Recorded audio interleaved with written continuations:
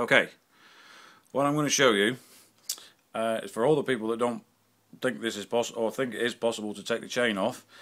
This is a 2002 RFS 520 motor.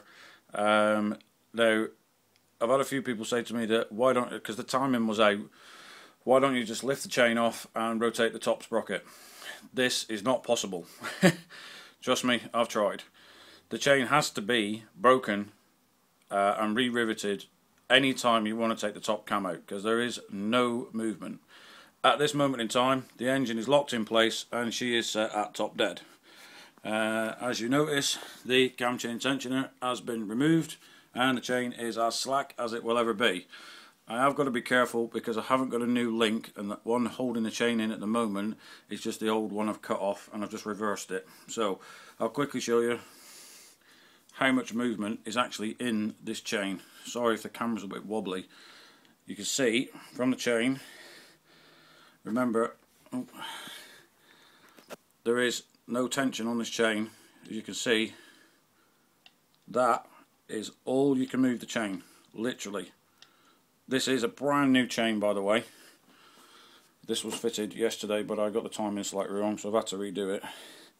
And that is the entire amount of movement you get with the chain. You can see better from that one. That one there, that is it. Now, some people may think you can just lift the cam out and actually rotate it underneath the chain.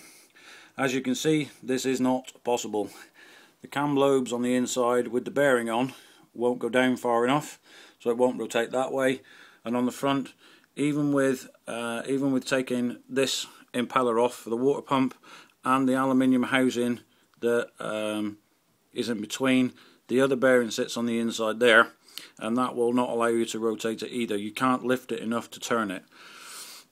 I did think of actually unbolting the sprocket and rotating it to do it, but again, as you may be able to see, there is no room to take that sprocket off.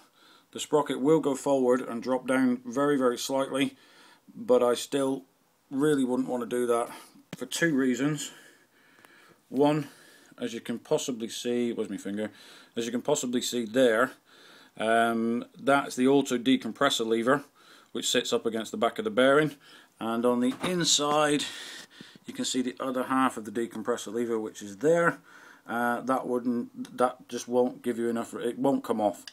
So this is, for all the people that don't, again, for all the people that don't believe me, this is, you must break the chain to take it off. I hope that helps. Cheers.